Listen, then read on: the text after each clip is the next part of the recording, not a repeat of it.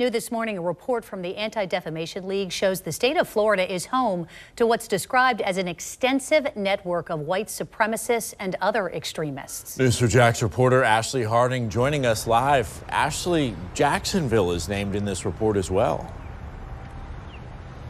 It is Vic and Jennifer. You know, the report highlights a group known as NatSoc Florida, or NSF for short, but the ADL says it is based here in Duval County and is a neo-Nazi organization. According to the Anti-Defamation League, this is an image showing members of the neo-Nazi organization NatSoc Florida protesting in Jacksonville earlier this year. News4JAX has blurred part of the group's sign, but the message is anti-Semitic and anti-LGBTQ+ in nature. Also in the report, the ADL goes on to say the founder of the group was identified by the Center on Extremism. Since then, the group has ramped up its activities. But it's not alone. The report also found from January 2020 to this past August, the ATL recorded over 400 instances of white supremacist propaganda being distributed in Florida. It also found hate crimes have continued to rise in the Sunshine State over the last several years.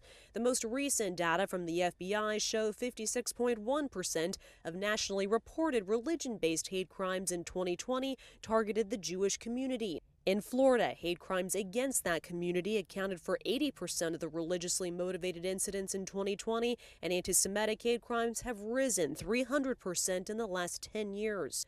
Just this past weekend, people living in the Holiday Hill area of Jax said they woke up to racist flyers in their neighborhood. They strongly condemned it. That's just disgusting to think that one race is superior to the other. It's a disgrace to everyone. As local neighbors rally against the hate, the Anti-Defamation League also made a list of ways to fight extremism in its report.